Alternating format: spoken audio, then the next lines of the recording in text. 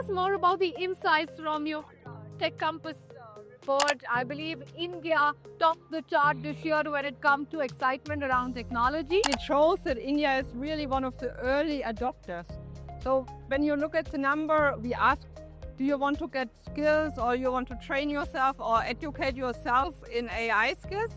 98% of Indians said we absolutely want to do it.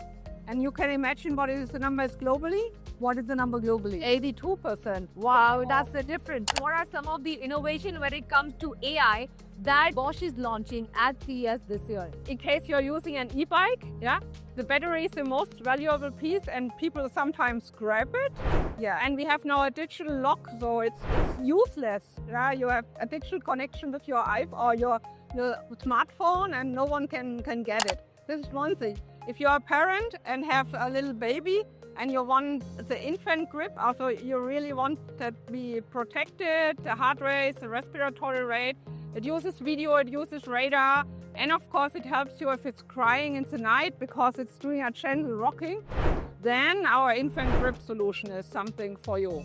How does Bosch foresee the future of AI, especially when it comes to consumer tech? Oh, consumer, so you're now in your kitchen. You expect guests in the evening and you don't know what to cook or you don't know the recipe. You use our oven and then it recognizes the dish automatically and proposes what to put on your oven, how long, the temperature. It recognizes already 80 dishes. And it's learning.